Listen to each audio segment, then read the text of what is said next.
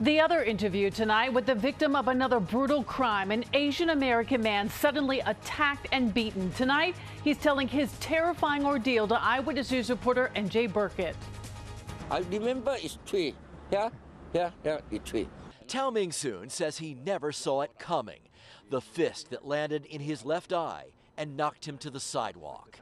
He was on his way home from work shortly before 11 o'clock last night, about to enter the F train at East Broadway when he was attacked.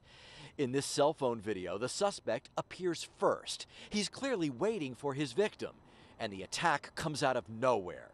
Tao Ming-soon falls to the pavement, where he will be punched in the eye and elbowed in the mouth repeatedly. It's over in seconds, and the suspect takes off into the subway, where surveillance cameras captured his face as he crossed the turnstile and onto an F train. Too fast. I cannot remember anything. Too fast happened. There was no obvious motive for the attack. Detectives converged on the neighborhood today, canvassing residents and shopkeepers for clues, determined to identify the attacker.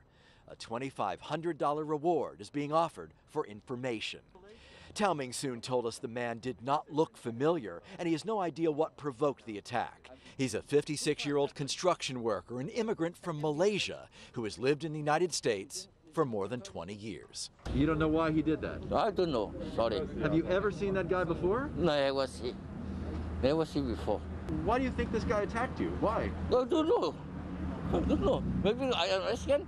The NYPD's Hate Crimes Task Force is investigating. It's still not clear whether this was or was not a bias crime, but it is yet another random attack in a community that is already on edge tonight.